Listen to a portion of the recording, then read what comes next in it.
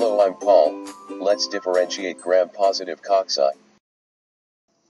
Gram-positive bacteria are bacteria that give a positive result in the gram stain test. Gram-positive bacteria take up the crystal violet stain used in the test, and then appear to be purple-colored when seen through a microscope. This is because the thick peptidoglycan layer in the bacterial cell wall retains the stain after it is washed away from the rest of the sample, in the decolorization stage of the test. In general, the following characteristics are present in gram-positive bacteria. Cytoplasmic lipid membrane, thick peptidoglycan layer, teichoic acids, and lipoids are present. Forming lipoteichoic acids, which serve as chelating agents, and also for certain types of adherents. Peptidoglycan chains are cross-linked to form rigid cell walls by a bacterial enzyme D-transpeptidase. A much smaller volume of periplasm than that in gram-negative bacteria. Only some species have a capsule usually consisting of polysaccharides. Also only some species are flagellates, and when they do have flagella they only have 2 basal body rings to support them. Gram-negative have 4. Both gram-positive and gram-negative bacteria commonly have a surface layer called an S layer. In gram-positive bacteria, the S layer is attached to the peptidoglycan layer. In gram-negative bacteria, the S layer is attached directly to the outer membrane. Specific to gram-positive bacteria is the presence of teichoic acids in the cell wall. Some of these are lipoteichoic acids, which have a lipid component in the cell membrane that can assist in anchoring the peptidoglycan. Many gram-positive cocci are commensal organisms that cause infection only when they find their way into normally sterile areas. They are the most common cause of skin infections and a frequent cause of pneumonia and septicemia. Although they are generally susceptible to a broad range of antibiotics, certain strains have developed resistance to many available antimicrobial drugs. So let's differentiate every test that could identify each specific type of gram-positive bacteria.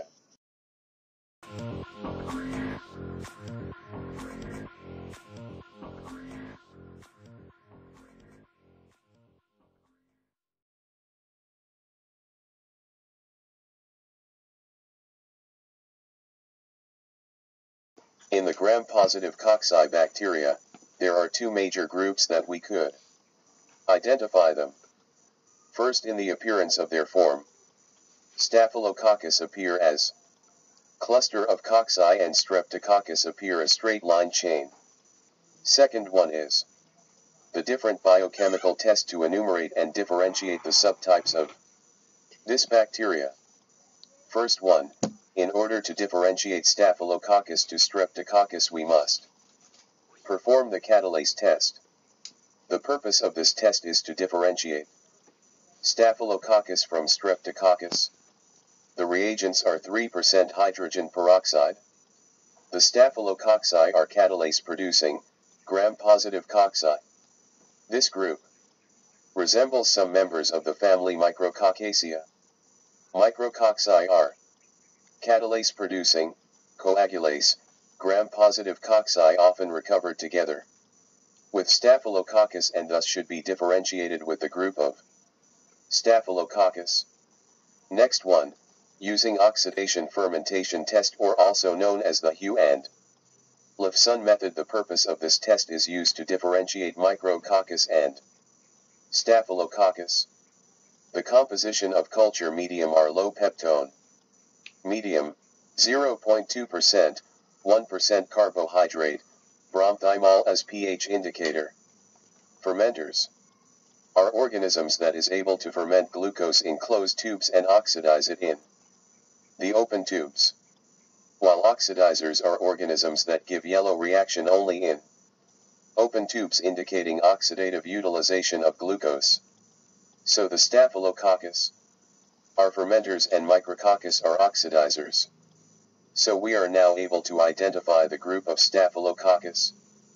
But there are several subspecies belong to this group.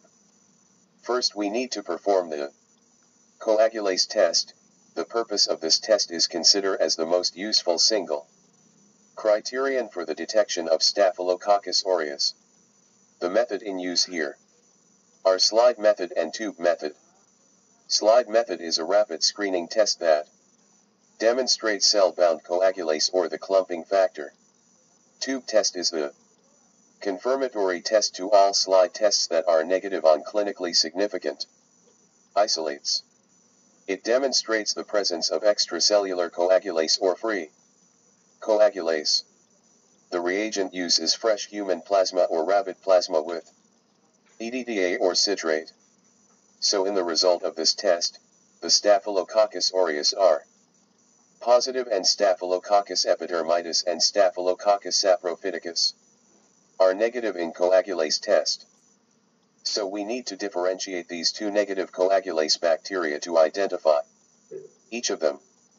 The best test for them is the antimicrobial susceptibility testing, specifically the novabiocin sensitivity test. The purpose of this test is to identify the coagulase negative Staphylococcus. So the sensitive in this test is the Staphylococcus epidermidis, and the resistant is the Staphylococcus saprophyticus.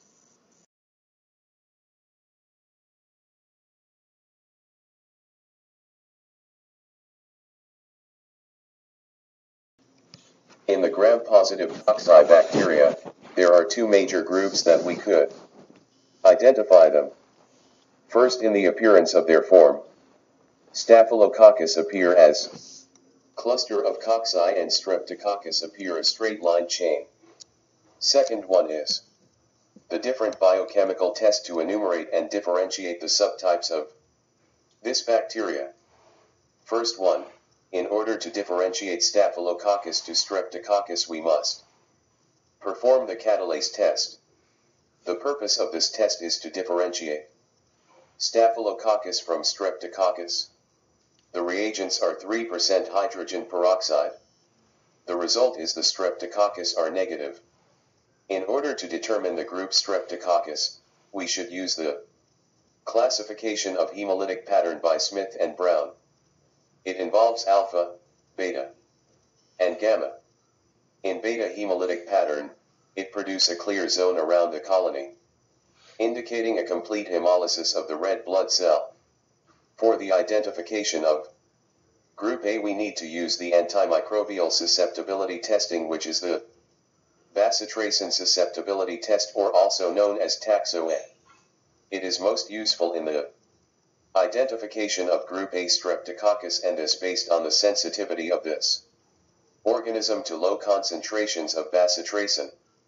In the reagents and supplies we use BBL taxo A discs, 0.04 IU bacitracin, 5% cheap blood with TSA plates, sterile inoculating loops, and in 37 degrees Celsius incubator. Then the presence of Streptococcus pyogenes will have a zone of inhibition in the medium. Next one is for the identification of group B. We use the CAMP test. This uses beta toxin producing Staphylococcus. Streak the beta toxin producing Staphylococcus across the center of sheep of blood agar plate, then streak the Streptococci to be tested at right angles, incubated and observed for the presence of arrowhead-shaped zone of hemolysis which is around the test organism where it abuts the Staphylococcus indicates a positive results. Then there will be a fusion of aureus and agalactiae, and will confirm the presence of group B Streptococcus agalactiae. In alpha hemolytic, the bacteria produce a zone of partial hemolysis with a brownish discoloration. Best test for identification of the bacteria is using the Optochin test or taxo P. Optochin is a chemical used in cell culture techniques for the presumptive identification of S. pneumoniae, which is opticin sensitive, from other alpha hemolytic streptococci such as S. viridans, which are resistant. The sensitive in the Optochin is the Streptococcus pneumoniae, and the resistant for the Optochin is the Streptococcus viridans. Let's proceed to the gamma hemolytic. In gamma hemolytic there is no change or hemolysis. Thus streptococci in this group are also known as non-hemolytic streptococci or indifferent streptococci.